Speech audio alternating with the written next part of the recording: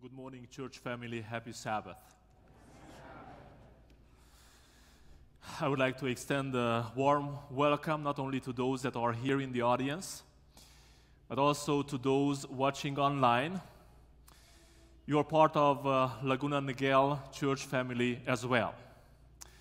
Thank you so much for coming out to listen to the Word of God this beautiful Sabbath morning. I would like to also extend a word of comfort to the Rothburn family. It's a difficult time they are having in the valley of the shadow of death. But one thing is sure, that you are not alone, not even there. So we pray that the good Lord will give you comfort, peace, and the assurance of salvation in these difficult moments. You know, one of the most difficult things when a pastor moves is books. Books are heavy, and pastors have books. I know I have books.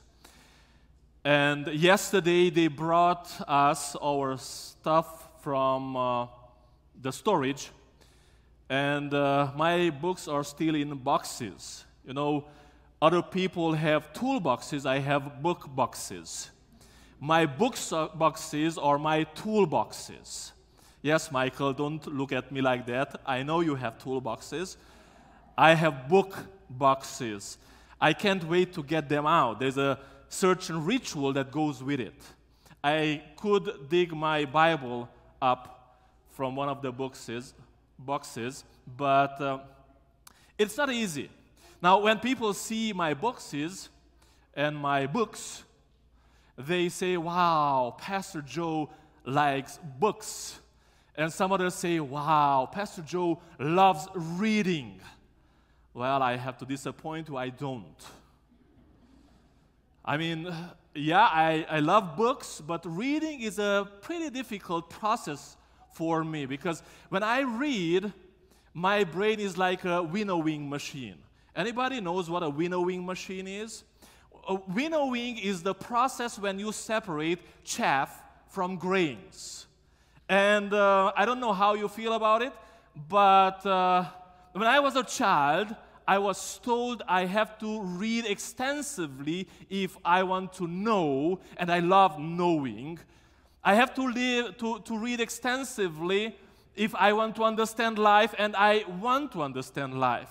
But here's the thing.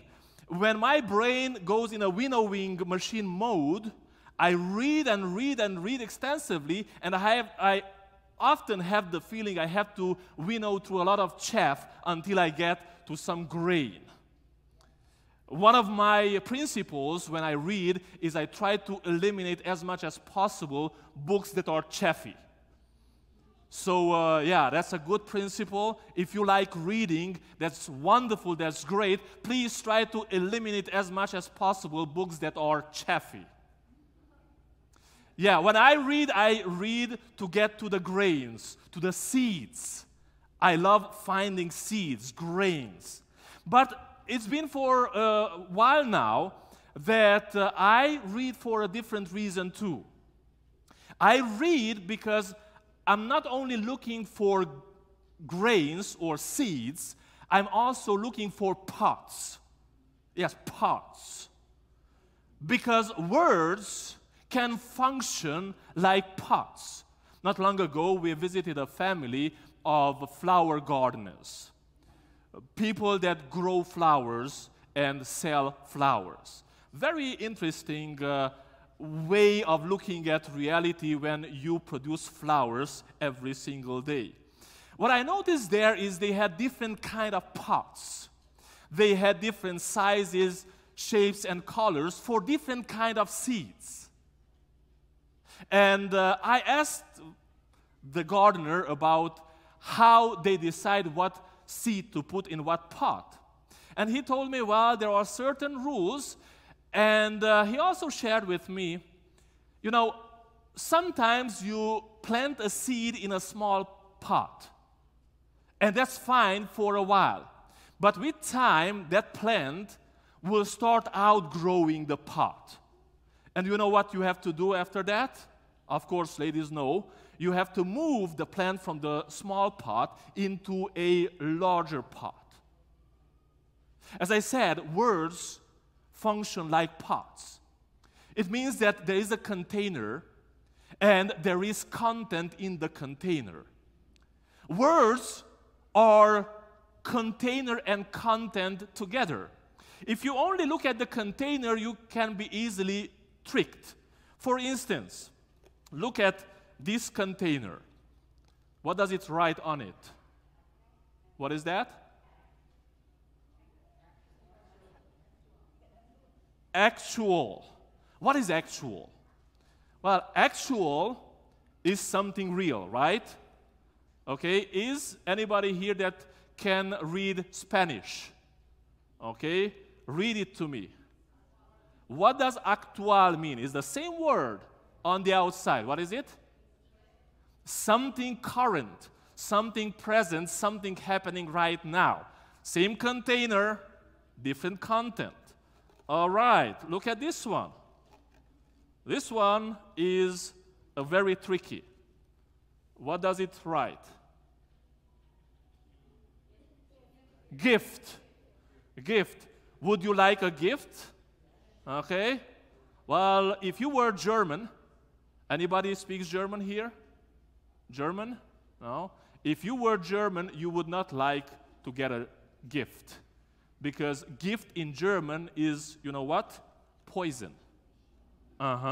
Same container, different content. Look at this one.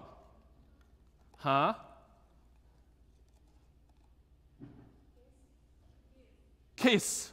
Would you like a kiss? Not from me, from your husband, wife, family members. Would you like a kiss? Well, if you're Hungarian, anybody speaks Hungarian here?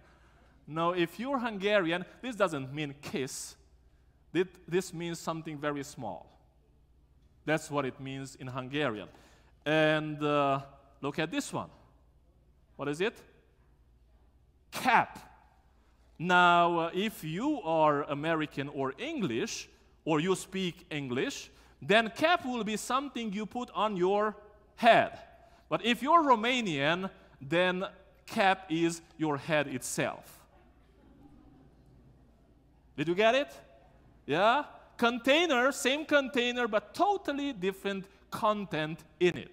So as I was saying, I am looking for pots when I read, because in those pots, I want to plant seeds. The seeds of truth, the seeds of the gospel, the seeds of the kingdom.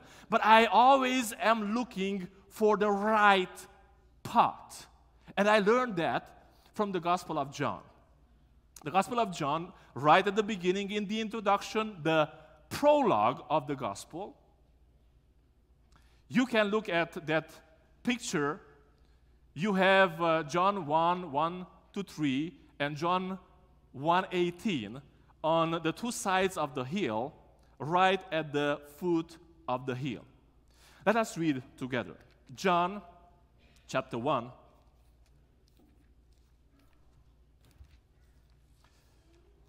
From the very first verse. In the beginning was the Word, and the Word was with God, and the Word was God. He was in the beginning with God. All things were made through Him, and without Him nothing was made that was made. And now jump to verse 18. No one has seen God at any time. The only begotten Son, who's in the bosom of the Father, He has declared Him. Let us pray. Heavenly Father, we are here because You want to give us a message about how we should be on the lookout constantly to always find the right pot to plant the seed of the gospel. And we pray that you will open our hearts and minds so we'll be able to spot the right pot. In Jesus' name, through the Holy Spirit, amen. When John the Apostle, the gospel writer, started writing his gospel, his intention was not to give a comprehensive account of what Jesus did or said in this world. His desire was not to give us everything, all the details, all the stories, no. Actually, he recognizes in the last verse of the last chapter, which is 21 verse 25, and there are also many other things that Jesus did, which if they were written one by one, I suppose, he says, I suppose, that even the world itself could not contain the books that would be written. But when he writes his gospel, he has a twofold purpose in mind. And this twofold purpose you can find in the previous chapter, chapter 20, verse 31. This is what he says. Chapter 20, verse 31. But these are written, I mean the things that he wrote in the gospel, these are written why? So that you may believe that Jesus is the Christ, the Son of God. And what is the other reason? That believing you may have life in his name. So, for one, I would like you to believe that Jesus is the Christ, is the Messiah, is the anointed. Yes, he is the Son of God. And by believing, second, you will have life in his name. This is beautiful, but get this. John, the gospel writer, is a Jew born and raised in the Jewish culture, somewhere in Galilee. But the people to whom he writes are not Jews born and raised in a Jewish culture somewhere in Palestine. They are Gentiles or pagans from among the nations. And maybe among them there are also Jews, but not Jews that were born and raised there in Palestine. They are Jews that were born and raised somewhere in the diaspora. Just like you have today Peruvians born here in the United States, or Armenians born here in the United States, or even Romanians born, not me, my kids, born here in the United States. We call that in America second-generation immigrants. Second-generation immigrant is somebody that has at least one of the parents come to this country as an immigrant. Now, let me ask you, if you are born in the United States, your parents came from somewhere, is your culture the same as the culture of your parents? No. Yeah, some of those born here have a very difficult time even learning the language of their parents.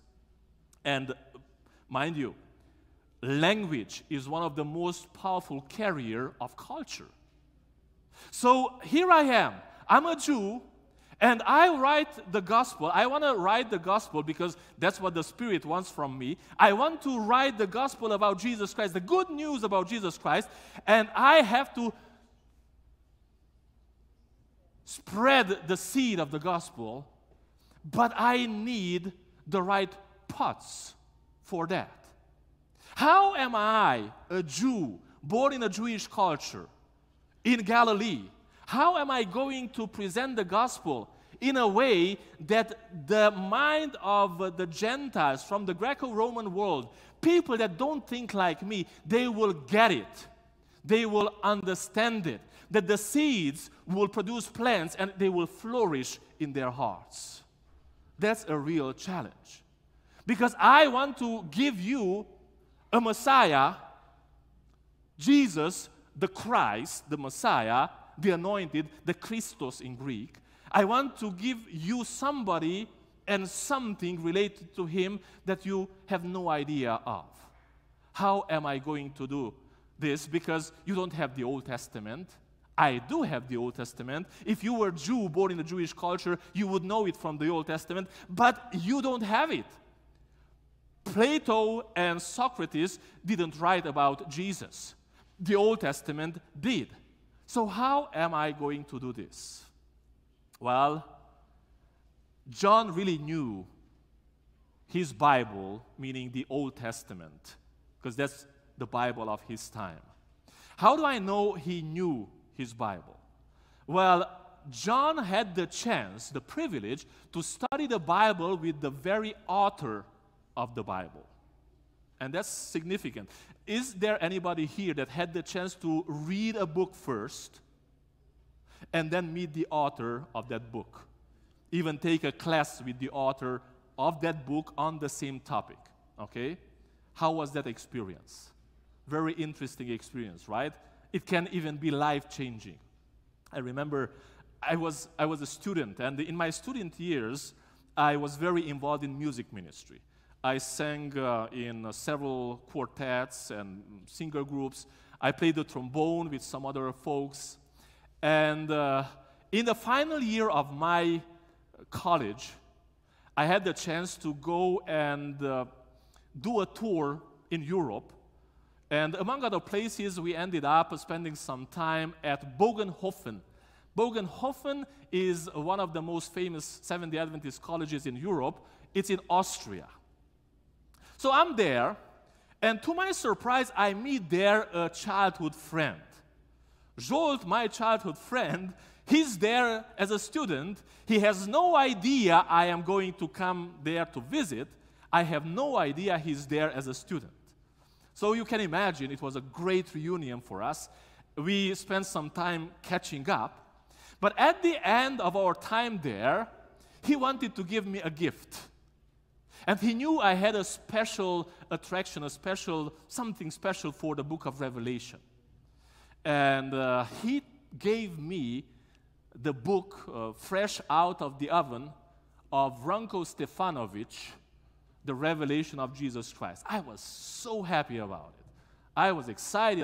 I couldn't wait to start reading. I started reading, and a few months later, I was hired as a pastor. I started doing Revelation seminars right away. Now, 2 years from there, I was given the privilege to go and study to get a master's degree in religion. First class, watch this, first class in that master's program, because this is not a program that you can pick and choose your classes. They have it pre-established, and you just have to go through all of the classes they pre-established for you. First class is exegesis of the book of Revelation. And who's the teacher? Ranko Stefanovic. Oh my goodness. I had read the book. I was amazed about the richness of its content, and now I have the author of the book in the classroom, and I can listen, I can ask my questions, and I had tough questions. And the guy was able to answer. He had clarity, he had conviction. And I said, oh my goodness, this guy does not only write his books, he knows his books. But watch this. John, the gospel writer, has the chance to sit with Jesus Christ in his class for 3 years and a half. And then he has an intensive, like an intensive class of 40 days after the resurrection. You remember?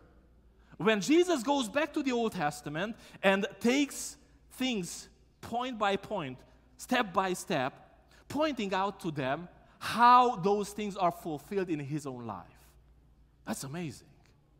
I can imagine how Jesus taught John and the other companions, the other students, about the Torah. The Torah, or the Torah in Hebrew, the Torah is the instruction, the teaching, the guidance, or the law given by God. Now, in Jewish culture, the Torah is the 5 books of Moses right at the beginning, the first 5 books of the Bible, of the Old Testament. But it's not limited to that. Because in Jewish thinking, everything else written in the Old Testament, all the narrative of the Old Testament is by extension part of the same Torah. But there's something more about it. If you read carefully the Bible, the Old Testament, and you want to see what it says about Torah, you will see that in some places, Torah comes across to you like a person. Read, for instance, Psalm 119. You read the psalm, and it seems like the writer of that psalm is in love with Torah. That's remarkable. And then there is another concept. It's called Chokmah. Chokmah is wisdom, is divine wisdom. And yes, if you read the Old Testament about Chokmah, you will easily get to the conclusion that Chokmah is something that happens within God's mind. But then when you read carefully, especially, for instance, Proverbs chapter 1. In Proverbs chapter 1, wisdom comes to you as if it was a person. It's like a lady walking the streets of the city, a lady that stops at the crossroads, a lady that stops at the marketplace, a lady that stops at the entrance of the city, at the gates. And she cries out, and she invites everybody to come and listen to her words of wisdom. And if you go just a few chapters further, in Proverbs chapter 8, you will find the same wisdom as being a master craftsman that was there with God, side by side with God, and was the agent of creation. But isn't Jesus the one that walked the streets of Jerusalem, stopping here and there, crying out? Isn't he the creator? Isn't he the one that brings all these features of wisdom together, and Paul calls him, he's the wisdom of God? Then another concept. It's called davar. Davar. Davar in the Old Testament is many times translated as word. But davar is not only word. Davar is also deed. Davar is not only something that is being said, davar is also something that is being done. Now, the prophets say, the word of God came to me.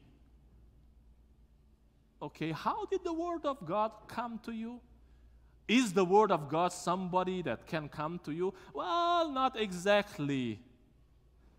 But then take the other passage, like Isaiah chapter 55, verse 11, where God says, I send out my word, and my word will not come back to me void or empty. What is this about? Don't you feel like this is something more than just a word? It sounds like a person. And then, if you look at Jesus Christ, didn't Jesus Christ masterfully combine what we call word and work? Didn't he combine the announcement and the action of the kingdom? Didn't he beautifully bring together the proclamation of the kingdom and the performance of the kingdom? So watch this. John, the gospel writer, sits in Jesus' class, especially in the final intensives.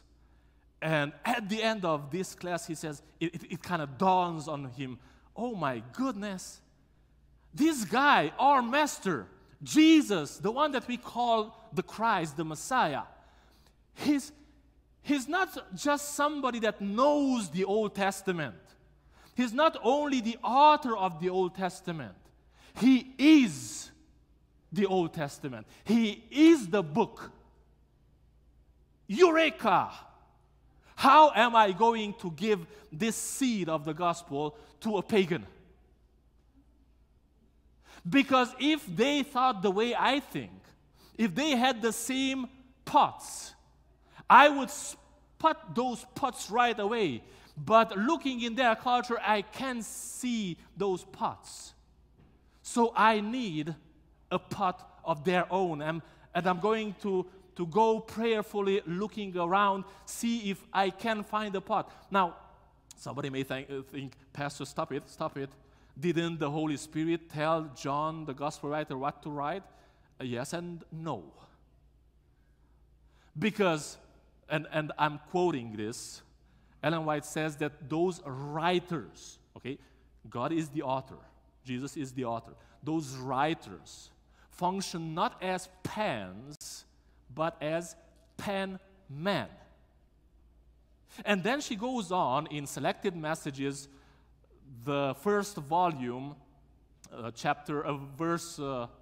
page 21, it says, it is not the words of the Bible that are inspired. Not the words, not the pots are inspired, but the men that were inspired. Okay? So not the pots, the one that tries spotting the pots. He's inspired or she's inspired. Inspiration acts not on the man's words or his expressions, but on the man himself, who under the influence of the Holy Ghost is what? Imbued with words, pots? No, thoughts. Is it the container or rather the content? It's the content. It's not the container. But the words receive the impress of the individual mind. The divine mind is diffused. The divine mind and will is combined with the human mind and will. Thus, the utterance of the man, well, actually, this is how I should read it. Thus, the utterance of the man are the words of whom? Of God. So did you get the difference between the container and the content? So here is John looking for a container to pour into that container, to plant the wonderful seeds of the gospel, what he got from the class of the author himself about the Messiah. And he walks around, and he looks, and he can't find too many pots that would be the right pot. But then he spots the right pot. It's such an amazing experience when you finally can spot the right pot. And he finds this pot. The pot is logos. Logos or logos in Greek. That is very similar because this container, this pot here, contains the expression of the impersonal mind of the divine. The impersonal mind of the divine. Well, it's not the exact same thing that I know about Chokmah, but Chokmah has something similar because it is wisdom that enlightens human persons. Oh, okay, something similar. Then there is another element, another seed in this pot. What is this? Well, cosmic principle or some sort of a substance that comes from the cosmos and creates the ordered world. Oh, okay. Yeah, this sounds similar to what I know about Torah, principle, creative principle. But that's not only a principle, because the Messiah, the real Torah, is not a power or principle only.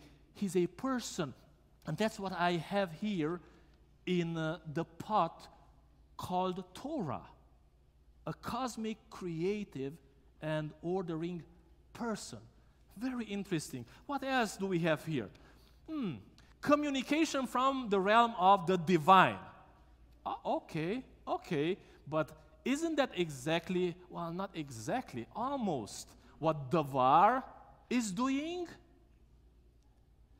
Davar, the word and the action of God, yes, but if I look at the pot called Davar, it says God communicating God. That's different. So how can I use then their pots? I'm talking about evangelism, if you didn't get it, okay? How can I use their pot and still convey the message from your pots? Well, there's a way to do it. You try to empty this pot and you pour in this pot the content of your pots. Does that make sense? All right? So now, with this in mind, try and get why John the Apostle, the gospel writer, starts his gospel the way he starts it. Right at the beginning, to create a bridge over the gap and to break the cultural concrete between him, the Jew, and the Gentiles that are not from the Jewish culture. This is what he says. In the beginning, it starts like the Old Testament. Have you noticed that? In the beginning, how does it say in Genesis? In the beginning, God, right? So in the beginning was what? The Logos.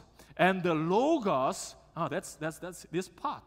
But watch and see how John puts a totally different content in the container. He says, yes, in the beginning was the Logos, and the Logos was with God, and the Logos was God. So this is a different kind of Logos. Yeah, we know this container, but there's something more now, more content in it. He, the Logos, was in the beginning with God. Interesting. All things were made through him, through the Logos. And without him, nothing was made that was made. And then jump to verse 18. And see how it all makes sense. When it says, no one has seen God at any time. The only begotten Son, who's in the bosom of the Father. Who's that? The Logos. He had declared, or exegeomai. Exegeomai is the word from which exegesis comes, for those that know the technical term. Okay? So the Logos is the one that explains, brings out God to the Greek, to the Roman, to everybody. This kind of mission focus, this kind of evangelistic strategy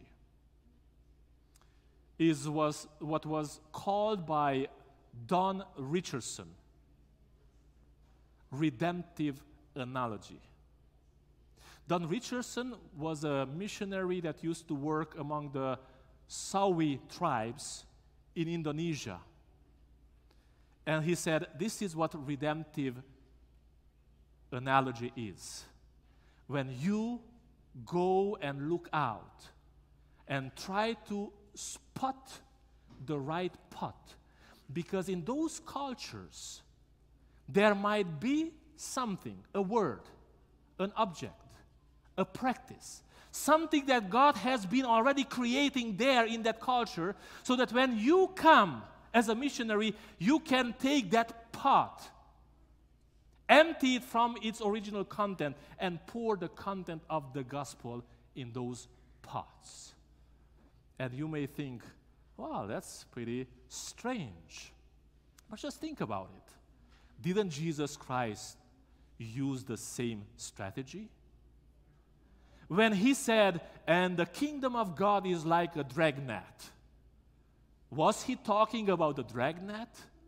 Or when he was looking at the people that were fishing, he spotted a pot on the spot. And he said, oh my goodness, that's a good pot for me. Let me put some kingdom into that pot. And he created a parable. Or when Jesus said, I am the door, was Jesus saying he was the door? Is Jesus a door? No. Jesus used the door as a pot. He put himself in the door. I was thinking, what kind of redemptive analogies can we use now here in Laguna Niguel, on the west coast, close to the ocean, in a culture of surfers? Well, Jesus is the surfboard. Huh? And pour some gospel. Yeah, make friends that can surf if you can surf. Don't try to use the surfboard as a submarine. Jesus can be the submarine too, but Jesus is not the surfboard and the submarine at the same time, because then you can die easily. So, do you understand how this concept works? You know, we complain that Christianity is shrinking in America. And that's true. But have we been intentional about spotting the pots to plant the seeds of the gospel, the seeds of truth? It takes intentionality. I told you when I read, I look for seeds and I look for pots. When I watch a video, a TED Talk, or I listen to an audiobook, or I speak with a human being, because a human being is a book too, be looking for pots. I spotted a pot right this morning. I came out of the house and my neighbor was watering the flowers, and we had just a few words. It was the first time I got to see him and know him. Well, we met before at the mailbox, and I said, man, that's a pot right there. Jesus is the water. I'm not at that level yet with him. But at least I spotted what? A pot. For quite some time, sociologists were speaking about the American society being a melting pot, in which you are thrown in like the ingredients of a stew, and they stir you, and they stir you, and they stir you, and you become a homogeneous spread by the end of the day. If that were the right picture, it wouldn't be that difficult. Because then you should just know the culture of the spot, of the melting pot, and you learn the pot, and you pour your content there. But that's not what America is. That's not what this region is. This region, and now sociologists use this term more than the melting pot, is a salad bowl. Salad bowl. Like a tossed salad in which you throw tomatoes and cucumbers and red pepper. And the interesting thing is that the tomato stays tomato, the cucumber stays cucumber, the red pepper stays red pepper. And they are tossed against one another. They collide and they hit one another, but they don't care. A tomato doesn't know what a cucumber is. A cucumber doesn't know what a tomato is.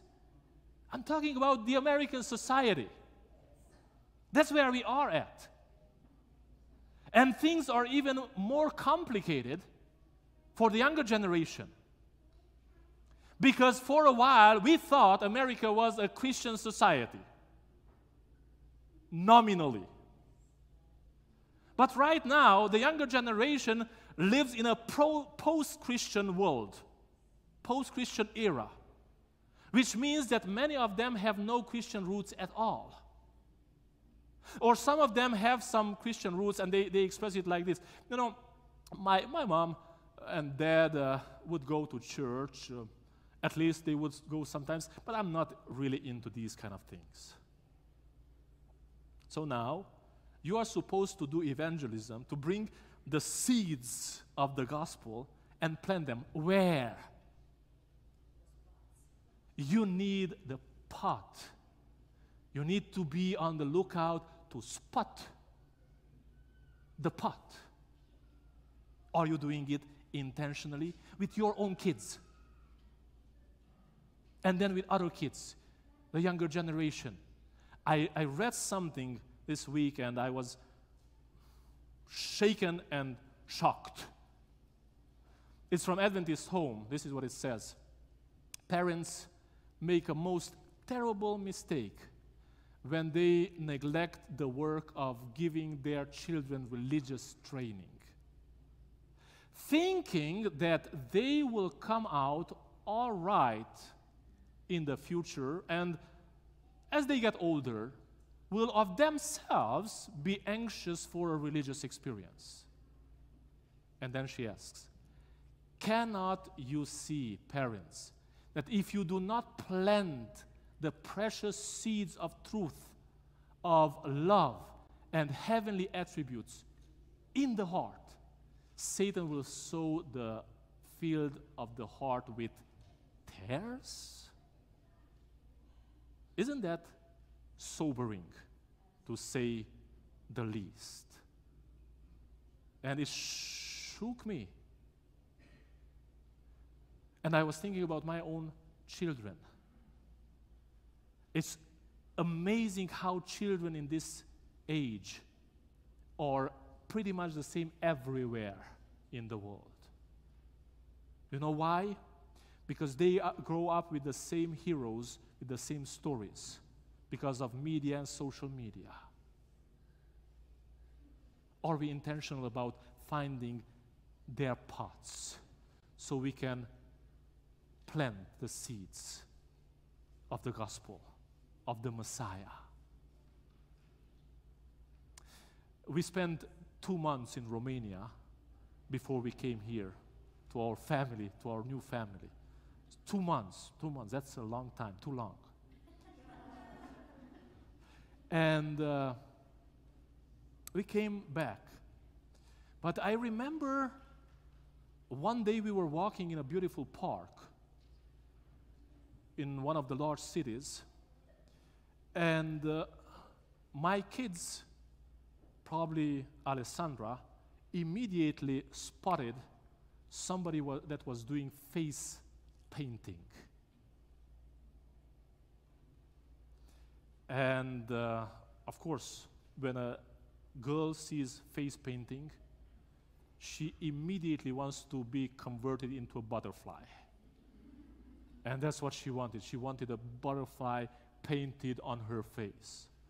Yeah, but I have not only a 6-year-old daughter, I have a 3-year-old son as well. And when he saw his sister, what did he want? Face painting.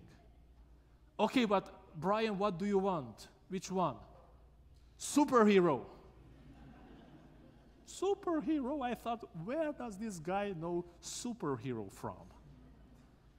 Okay, he got a superhero face painting. That's amazing, you know, how these kids didn't want to wash for like a week. They didn't want to wash their face. It was already dripping and dropping. But no, they wanted to keep the butterfly, a superhero. Now, a few days later, I'm walking with my son, only me and him. And out of a sudden, he tells me, Daddy, I'm superhero. And I look at him and I ask, you are? And he says, no, superhero doesn't exist. That's how he cannot say exist. Superhero doesn't exist. And I told myself, man, that's an excellent pot there. And I told him, Brian, superhero does exist. Jesus is superhero. He stopped like, oh, he is? Now, I think you all can realize what a small pot that is. And how you will have to take the plant and move it in a larger pot. But you have to start somewhere. And you have to be intentional. I was in Cameroon more than 15 years ago. First time outside of my country to do mission. And I preached about baptism. I had it nailed. Then at the end of my sermon, my translator turns to me and tells me, I think you could have used the illustration with the cassava, with the yucca. What is that? With the, manioc? What is that? And then he told me, there's a root that's very hard, but then you have to put it into water to soak, and then it gets soft, and then they wrap it up in banana leaves, and then they eat it like bread. I said, oh, okay, I could have used that. Why didn't I use it?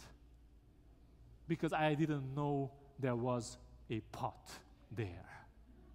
I should have been much more intentional about looking out for pots. Look out to spot the right pot. If you go to the Bible, read through the Gospel of John, and read the other 3 Gospels as well, you will see that John is totally different. The language of John's Gospel is different. Structure is different. Almost everything is different. The Gospel is the same. Why? Because the synoptics wrote to one audience. John wrote his Gospel to a different audience. Yes, the Gospel stays the same. But you have to see the pots of your neighbor. You have to be looking to spot the pots of your relatives. You have to be looking to spot the pots of your work colleagues, so you can plant the seeds of the gospel there. Don't worry, the Holy Spirit will give rain, even in the desert. And one day, you never know when, you will just start seeing the plant coming out of the pot. This is my message. This is what I want to leave you with. Be on the lookout 24/7. And always try to spot the right pot. Amen.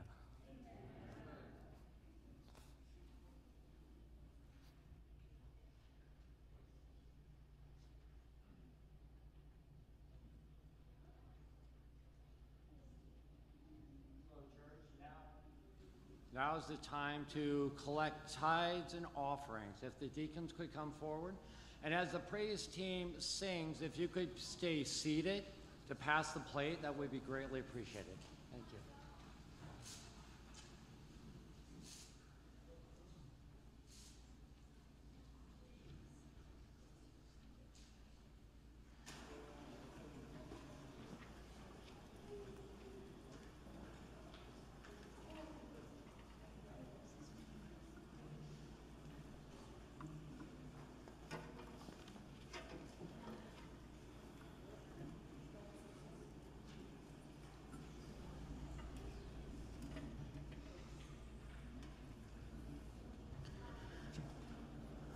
What a beautiful sermon we have, as our hearts and minds have been open to possibilities and to our duty, and inspired as well to the things that God can bring in our lives if we are intentional and we watch out and think of how we can impart the message in some meaningful way to our loved ones and those that we meet.